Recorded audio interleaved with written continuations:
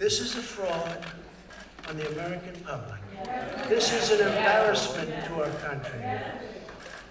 We were getting ready to win this election. Frankly, we did win this election.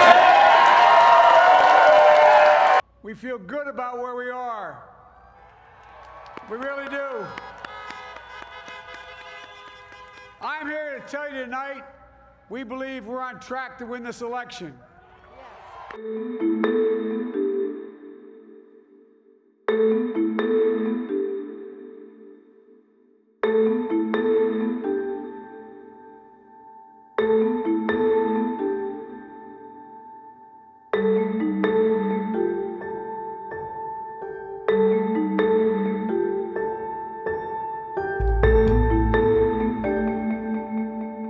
You're going to have a situation, I suspect, in states like Pennsylvania, Michigan, Wisconsin, other states, where they are going to be receiving huge amounts of mail-in ballots.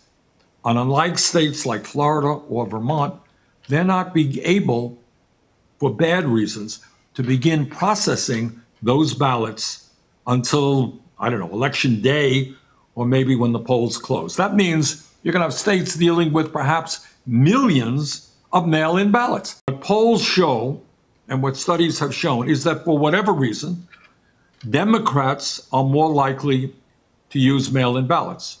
Republicans are more likely to walk into polling booths on election day. It is likely that the first votes that will be counted will be those people who came in on election day, which will be Republican.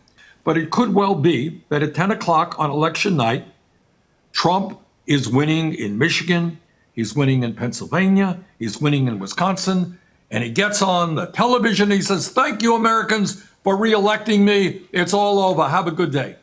Frankly, we did win this election.